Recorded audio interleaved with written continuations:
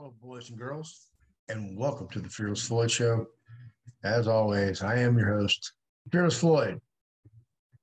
Catch us on the fearlessfloydshow.com. We're on Telegram, Rumble, BitChute, YouTube, the Fearless Floyd Show. Cash App, Venmo, PayPal, the Fearless Floyd Show. Everything is the Fearless Floyd Show. Thank you for participating. So while you're there, like, subscribe, share, read the description, leave a comment. Thank you for being here. I appreciate it. And we're going to dive into part 14, Ann LeFlore on trusts. Absolutely, with Ann LeFlore. So first, let me see where I can go with this before I get Ann in the mix. And here we go. Share the screen sometime today. There we go. All right. This is the fearlessfloydshow.com. This is the homepage. It's where you're going to land. Right here, it tells you first thing, instructions. Go to bottom for classes and consultations enrollment. So you can either scroll down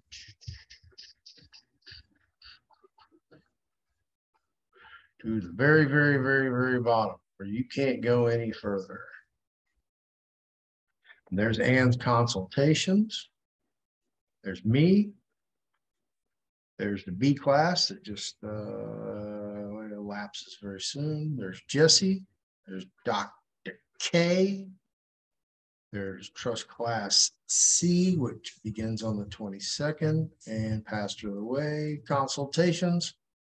So basically, that's what you want to do. If you want to enroll in the next class, just click on that. Boom, it's going to pop up 22nd. That's when it starts. Click on that. Get 12 p.m. Hit confirm. It's going to ask you questions. Actually need to go in and work on that because there's not enough. I'll do that now that I see that. But anyway, that's how you do it. You just continue through those prompts and then you're registered. It's all automated. So anyway, I want to show you guys how to do that. Appreciate you. All right. I want to thank each and every one of you for participating. I do got some new news on the W4 process. I got that in the video coming up. And with that, I'll be right back. Ann LeFlore, part 14 on trust. And without further ado, Ann LeFlore. And here she is, just like I promised. Ann LeFlore. You're on it, Tumont. There we go. Hello again. Okay, we're ready to jump into part 14 on trust. Ann LeFlore. And getting interesting. Here we go. Part 14. And trust. Today we're going to talk about commerce and how they use trust in commerce, because we're talking about our private trust, but do we know how to intermix and millage them or mix them up with commerce? So today we're going to speak mostly on commerce and how commerce trusts work. All right, there you go. Part 14, panel 2. So far, we've been talking about our private trusts and how they work. We now have a semi-good idea of how they work, but we still have no idea how these corporate trusts work that we must deal with daily. These corporate trusts are loans, banks, courts, or whatever we work with in the public on a daily basis. It's a good idea to understand a little about how corporate trusts work and operate. See, every time we sign our name, we're signing into a trust, and they're all out in the public. They're all corporations, and we just need to see how they're working, because these corporate trusts work in the public. We're trying to work in the private. So now we've got to figure out how we can work in the private with all these wonderful public trusts. All right. And that panel was titled Understanding How Corporate Trusts Work. And with that, we're going to dive into panel 3, Corporation Trust. Corporate trusts are governed under statute. These trusts are forever changing according to the political agendas and schemes they put into the statute or the laws they expect us to abide and live by. In corporate trusts, the board of directors are the managers of the trust with limited defined power to conduct the business of the corporation, hold regular meetings, and take care of the trust. These trusts have relatively broad powers. They can form holding companies, and they are not allowed to do what we can do lawfully. They can only do what is legal and are limited by the statute of the legislature.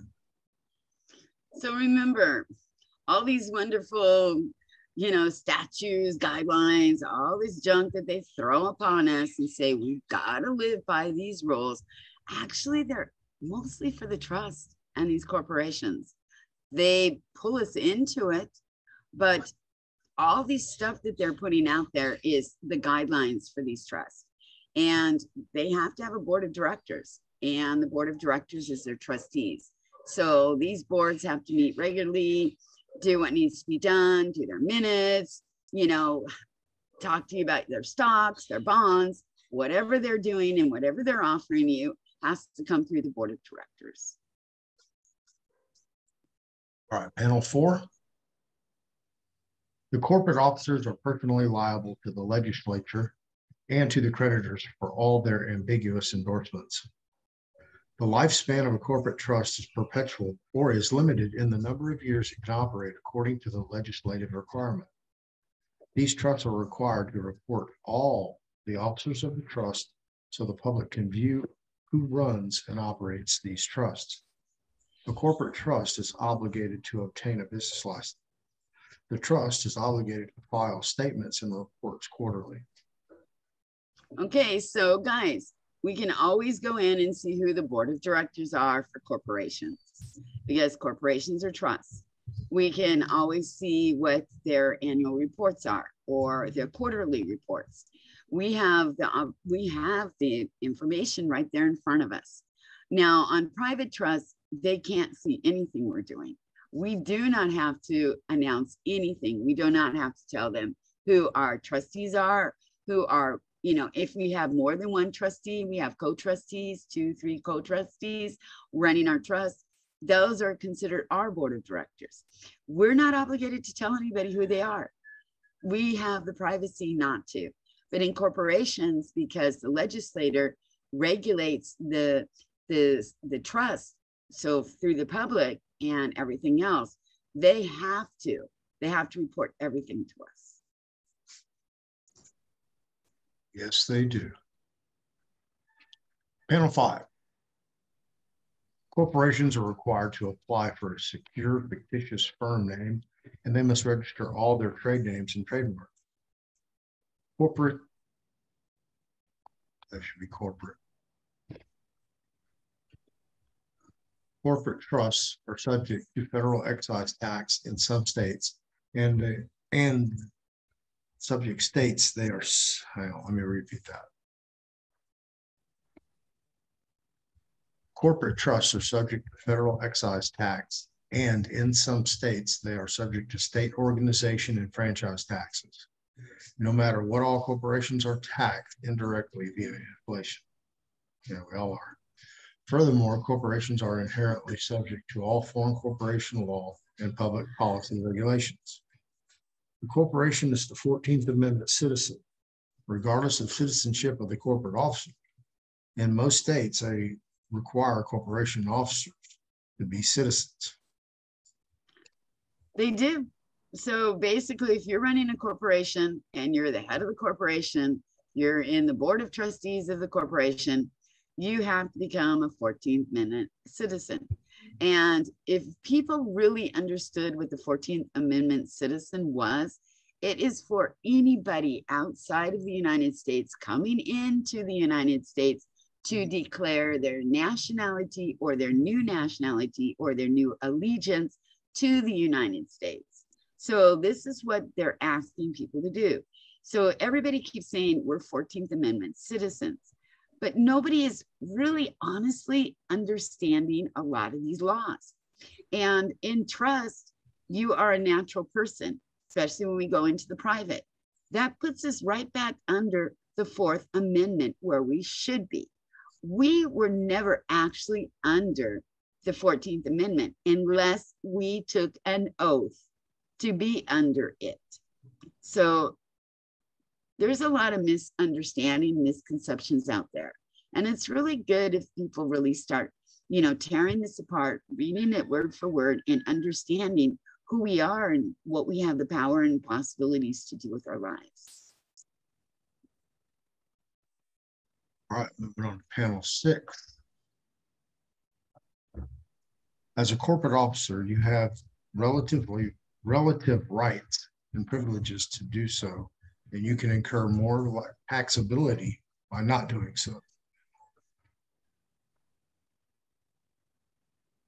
When corporations issue stocks, they must go public in order to offer these stocks. Stockholders have a relative say in the affairs, depending on the extent of their holdings. A stockholder's right is protected by the court. However, the basic statutory nature of the corporation allows for abuse. Stockholders are generally at the mercy of someone else. Each share of stock is personal property in the hands of the owner. There are tax issues on the same property against you as owner and also the corporation.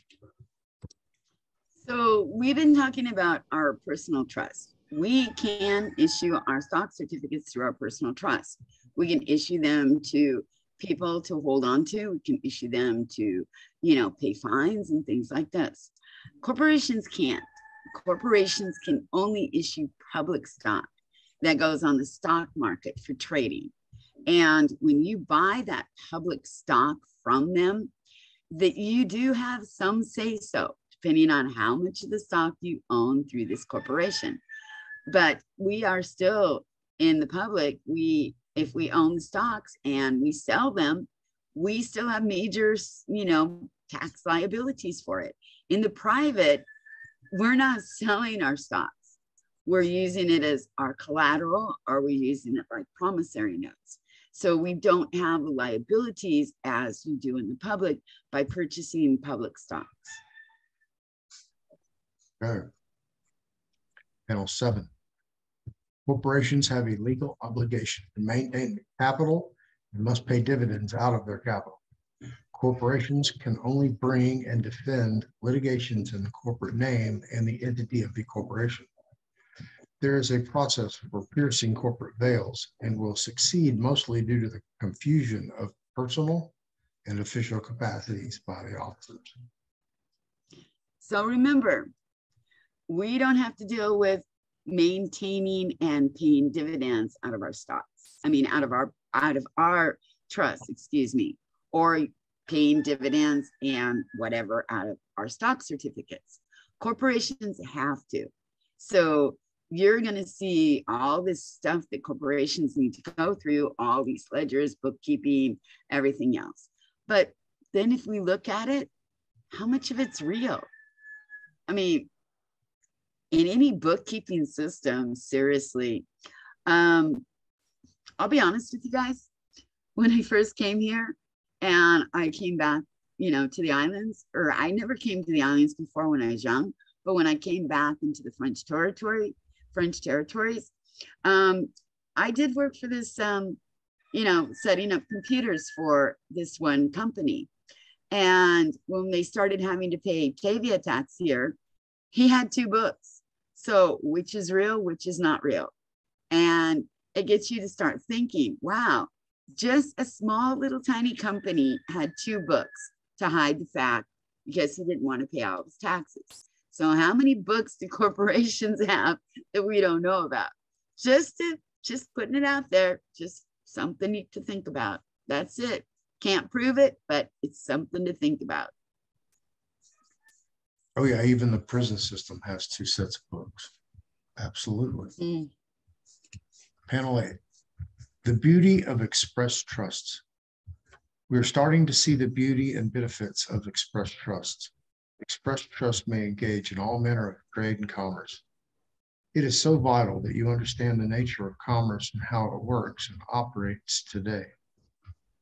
When the trustee is engaging in trade or commerce, and it is in behalf of the trust is acting under general common law. The trust is within the jurisdiction over which the literal and absolute protections of the Bill of Rights are extended. So we, as an express trust, our revocable living trust, our pass-through trust that passes from the private into the public, or vice versa, the public into the private, we are protected under the Bill of Rights. These companies, these commercial companies and commercial trusts are not. So we have a larger opportunity to trade and work in commerce than they do. We don't have all the laws. We do have laws to follow. We do have to do whatever we're doing in honor with clean hands. So that is, the stipulations. We have to follow the laws of equity. They have to follow the laws of statutes. It's a big difference. Let me tell you, it's a major difference. Hopefully. They will. Okay, panel 9. When this happens, it means that the trust has no direct contact with the federal government. Under the rights of contract law, we are protected by the federal Constitution. Any trustee may enter into the 14th Amendment jurisdiction via contract. You will willfully avail the trust of benefits like the quasi-corporate privileges / franchise of limited liability for the discharge of debts using Federal Reserve notes.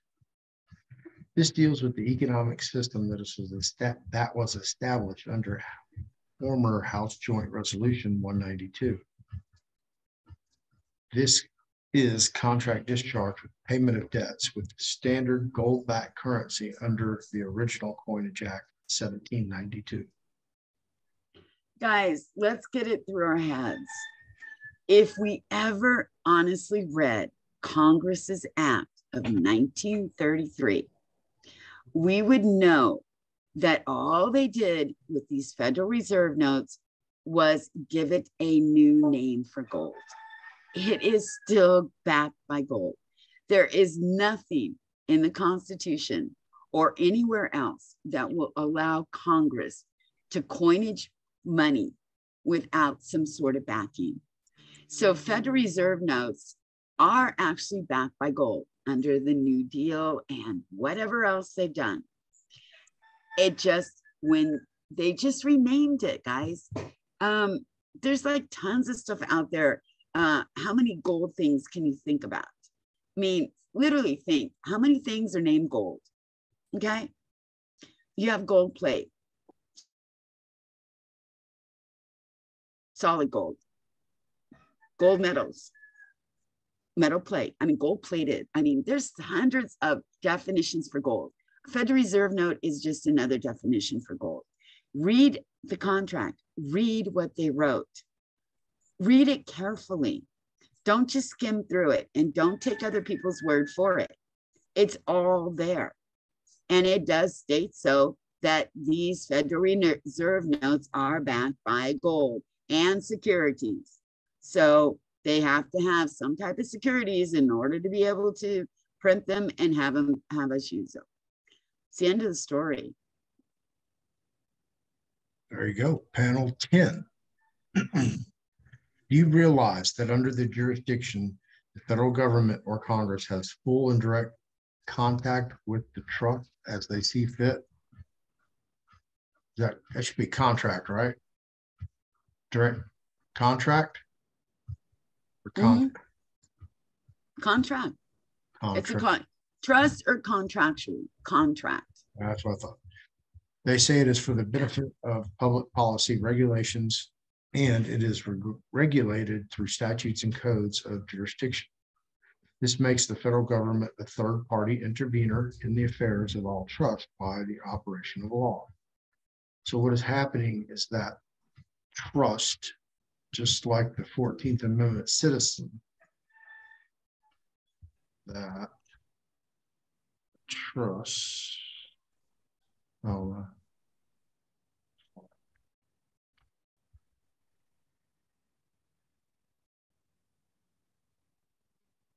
is being allowed to get away with not truly fulfilling its commercial contracts as is required under the common law of contracts. That's it, guys. The federal government has stepped in and it's controlling the public trusts, which are the corporations, which allow the corporations to not fill their contracts or their contractual obligations. The federal government has a contractual obligation also, and it does with the printing of the money. It has a contractual obligation to use gold. Trusts have a contractual obligation to their stock certificates. So a lot of manipulation and a lot of stuff is going on behind the scenes that we don't see. And it's basically all started right after, I would say 1945 is when most of the laws started changing really drastically. So we just have to be careful. We just have to understand the laws, know our rights, and know how these corporations are working in the public and how we can benefit from them in the private. Yeah, that's what we want to do. All right. So we're moving on to panel 11. Under House Joint Resolution 192, the resulting nexus or confederacy developed is an affiliation known as an association. We see the common enterprise of this unincorporated society we are living in only offers all Americans a so-called privilege in the form of what is known as quasi-contracts.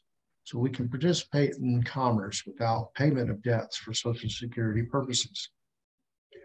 Under this unincorporated society that is outside the literal common law principles that loves to demand us for the payment of debts, as stated in Article 1, Section 10, which is upheld and protected by Article 1, Section 10, that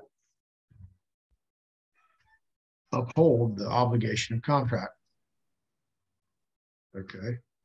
What is great is that Congress cannot compel the trust or its trustee to participate in a federal interstate unincorporated banking association under Article 4, Section 3, Clause 2, and also under House Joint Resolution 182.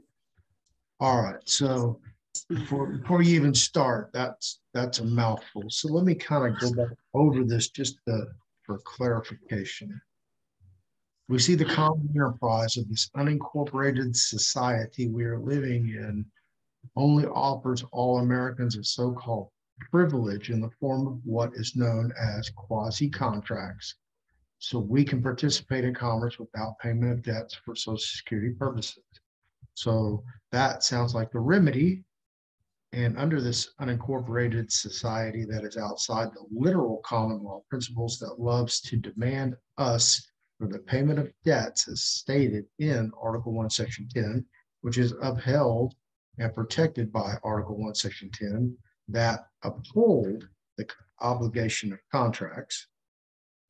What is great is that Congress cannot compel the trust or its trustee to participate in a federal interstate unincorporated banking association under Article 4, Section 3, Clause 2, and also under HJR 192. Okay, Ann, I think I got that all out clearly. Okay, guys, you have to fully understand HR 192. People skim it, people read it, but if you actually start reading it, there will be questions in it, and you have to go back up to certain places. You have to go down, you have to find it here, you have to find it there. They do it on purpose. the way they write these, orders, the way they write, whatever they're doing, they write it in such a mess that even some of the congressmen are sitting there questioning it. And they're saying, okay, I'll support it if it's really this. And then whoever wrote it can make it look like it's something or something else. It's pretty sick when you actually start digging into this stuff. And if you understand your amendments and your rights as a private natural person, we do not have to go into that corporate, ridiculous banking system that was, and inside there says no longer viable. Okay, they're closed. They're just keeping them open. Do you know why they're keeping them open? To distribute and pass Federal Reserve notes. So if that's the situation, guys, are you not the same as a bank? Do you not operate the same as a bank? Every time you go get a Federal Reserve note and you pass it from one person to another, you use it to pay with and, receive and everything else. Are you not performing banking duties? Think about it. Are you not a banker? In their terms, you are. What they're saying in these contracts, you are. You're acting as your own private banker once you distribute these notes. Once you accept them and pass them around, you're becoming your own private bankers. That's the way it goes. Right. You just don't know the rules and procedures of how to operate in the public and private realm because you're never educated. So you're getting educated now. Panel 12. All corporations are an artificial creation of the state or federal government under physical charter or franchise issued via state or federal civil law for commercial regulations under Article 1, Section 8, Clauses 1 and 3. Corporations are not under the literal common law because they are charters or franchises. If we take any legal action against a corporation, it is legally called an in rem action because it is against the thing or property, which is also the res of the corporation that is under the charter. In the courts, they have an automatic subject matter jurisdiction because the corporation or physical charter, and it is the subject matter. So guys, we're learning about res. What is a res in a trust? We don't name the price. We name the title. So we can't go against corporations, but we can go against titles. We can go against different things that they've done. It's so, they've got this thing so ridiculously wrapped up between the federal government and all the new laws, regulations, clauses, whatever they want to put out there. And believe it or not, it is so hidden. And so much of it goes back to different banking acts, way back to different banking acts, and also goes way back to the different coinages of money. And it's so well hidden in all of their laws and regulations. You literally, they're not going to tell you. You literally have to dig through it. And a lot of it you can uncover. A lot of it will take you a while longer to dig and uncover. But it's all there. As long as you want to try to find it, you'll be able to find it. Then you're going to understand why we are in the situation we're in and why we need to literally get out of all of these, so-called franchises and not even associate ourselves with them any longer and move into the private and start dealing all in private. Absolutely. Panel 13. Corrupt banking. Oh my God, what an accusation. The banking. I didn't do that, did I? The banking system we know today is all about limited liability. They have learned that if they can get enough people to borrow money beyond their ability to pay it back, they could get them to keep performing or paying interest in one form or another on a debt, which is a liability, without ever demanding the principal back. Therefore, the banks keep loaning out of the same credit to more than one person or company. guys, you know what? If you go in and you start reading these statutes and these laws, especially, look up 12 USC 412. Okay. These banks have to apply for their notes. Okay. They have to apply for them. So what does that mean? They have to come up with their securities or their promissory notes or their certificates or whatever they're going to give to get these notes. So they're sitting there and they're taking their notes, but in the end, they do have an interest to pay back. So they don't want to pay that interest back. So they get us in these ridiculous loans that we have astronomical amounts of interest. And believe it or not, there is laws that state that banks cannot charge interest and stuff like this. Just find them. They've broken so many of these laws, and we're just in the habit of doing it. And they have made it so easy for every person to get so much credit. Yeah, oh, my credit score, oh, my credit rating. People rely on that so much. Literally, honestly, I don't care about it. And I don't care about their credit, and I don't care about whatever they have to offer. I would rather work on a cash basis. Pay me for what I do. I'll perform my job and I'll move on.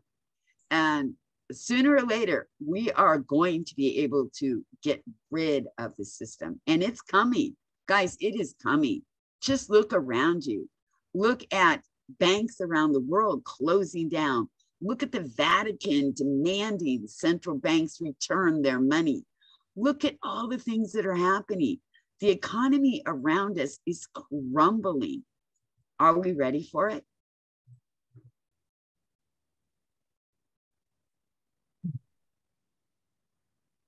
$14. As long as we continue to perform and paying the interest, the banks are never fully responsible for the debt. This now makes real money or the gold become credit, or what is paper money, by loaning it to more than one person. Being involved in this type of commerce, it is called private commerce. This allows the churches to control the wealth and has allowed this type of private commerce to become standard practice around the world and is used as trade upon the sea or private international or admiralty maritime law. Guys, how do you think banks learned it? They learned it from the churches. The churches set it up. The churches were in control of it all. And if you look at it today, there's three entities that control everything. The churches control the wealth. The London City controls the courts, and DC controls the military. Those are your three strongholds, guys. They control it all. So as we know, it's the churches who set up the banking. So we're looking at the way they did it. So you go all the way back in history and you see how these churches manipulated money. And then they set it all up and we fell right into it because that's what we were taught in school. We were brainwashed to understand these, situations.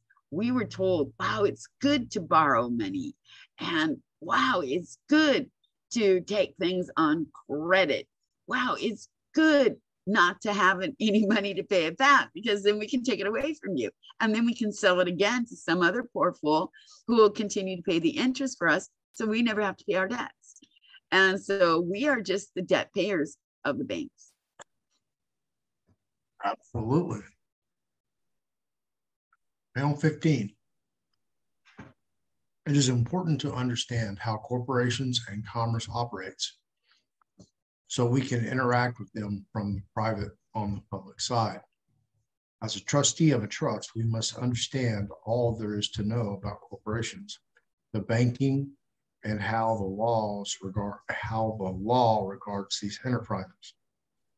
We are responsible for the trust, protecting the trust, and protecting and investing the assets of the trust. If we do not have a good understanding of corporate trust, commerce, and banking, it will be harder for us to understand how our trust can protect us in the private and how we can run the trust with honor and protect the assets of the trust. So guys, one of the biggest things is everything is banking. Everything comes back to the church, back to the banking. So every transaction we do, everything we sign, everything we are involved in, all goes right back to commerce and banking. So it's really important, super important for you guys to understand banking laws and how banks operate, and how if you're out there in the public, that public bank account you have is so taxable and so accessible that banks can literally just tap into that account and they say, oh, every month you owe a service charge. What are you doing for me? Why are you taking that? Oh my goodness, you overdrew. Oh, there's $25. Oh, you didn't pay it back within 2 hours. Oh, there's another $25. Oh, you didn't pay it back the next day. Oh, there's another $25. Next thing you know, $1 or $2 overdraft has come up to be $300 or $400 bank charges. This is how bad they are. You guys move your accounts into the private, move them into your trust. Don't allow the banks to touch your money anymore. Take care of it yourself. You don't need them. Your bank, you can run your bank accounts in the private from your trust. I'll get that. All right. Last but not least, panel 16, private versus corporate. We are starting to get a better understanding of how trusts operate and why it is so important to have a trust to protect us, our assets, and to assist us in the public. Corporations have been operating under trust since the day they opened. Banks are controlled by the churches and fall under limited liabilities. Understanding all the functions of a private trust, public corporate trust, and our banking systems will help us in our daily duties of running our own trusts. It's not that difficult, guys. There's just a few things you have to wrap your heads around. There's a few things that you need to study to get a great idea of what's happening. And the first thing is, what is your trust? How can you use your trust? What is the first trust you need to create for yourself? Everybody seems to think that, oh, we need our revocable trust, irrevocable trust, or do we need our revocable trust? There's a lot of people who start off with the irrevocable trust. They lock everything up into that irrevocable trust and they think they're safe. Yes, they're safe with certain things, but you're still using the public banking system, guys. You need a pass-through trust. You need to get that set up first. That to me is the most important trust to set up, is a way to move money from the public into the private and use the private money that we have to get the things we need in the public. It's a pass-through account. So instead of worrying so much about the irrevocable trust, start getting into understanding the revocable trust, understanding how they operate, how we can set them up. Because once we get that irrevocable trust done, the revocable trust done, we can literally move some of our assets into the irrevocable trust. We can move property into the irrevocable trust. It's pass through. We can create other trusts. We can do a lot of things, but we need the first one set up. We need the pass through, the gateway, the roadway, however you want to call it. We need that there. There you go. And that concludes part 14, Ann LeFlore on trusts. Boom. All right. Anything else to add, Ann? No, we just, we have to understand commerce.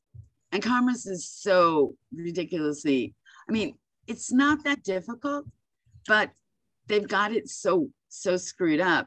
People can't wrap their heads around it. We just need to break it down into little sections for people to understand it. And actually the trust is a great way to do it. getting your revocable trust set up, getting your bank accounts associated with it, getting a checking account, and on your check that says trust, it says trust on it. Writing your checks that say trust on it to a company. Because when companies see the word trust on a check, they know the money inside that check is secured through your trust. Now, if you write the same amount of check on a public banking system and it's a very large check, they might question that check. Now, they're going to question it. Yeah. Absolutely.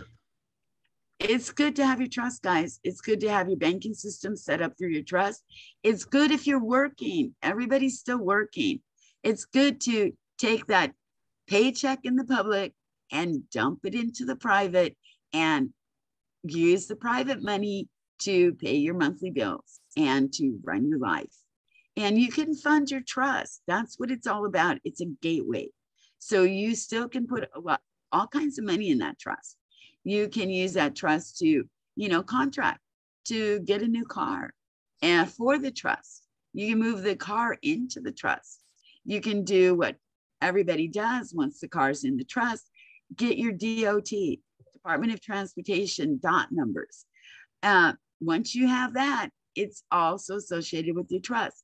So you need a trust to get a DOT. Once you get a DOT, you get a plate. And once you get a plate, you're private. So it all coincides and it works beautifully together. According to Ann. The world according to Ann. There you go, kids. Okay. It's not just according to me. It's according to trust. Accidents never happened in a perfect world. There you go. Okay. Well, there is car accidents because some people don't pay attention. Things do happen, you guys. I'm not saying it's the perfect world, but I'm saying it's a better place to be. A better place to be.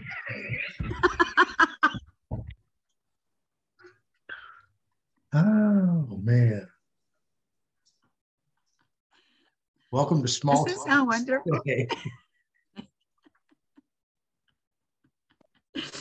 I'd rather be in the world of trust than the world of commerce. Oh my God. We're not perfect, but we're the best you're gonna get. Okay, there you go.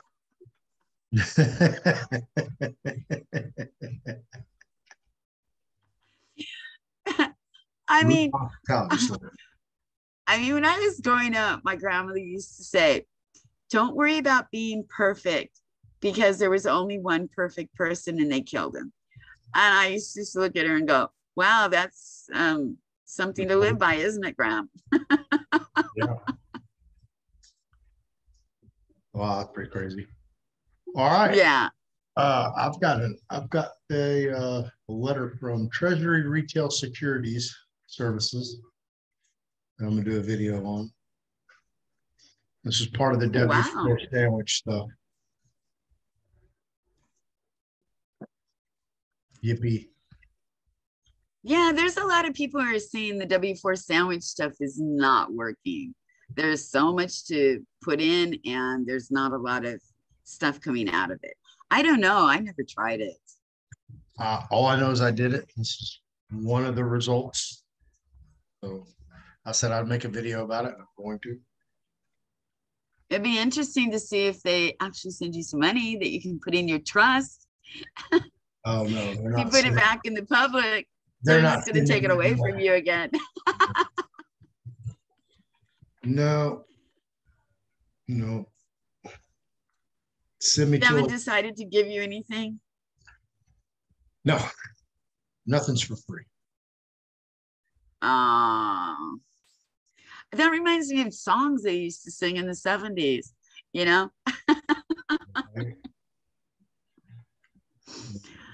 Life and nothing is for free. Only STDs are free. Yeah. Jesus Christ.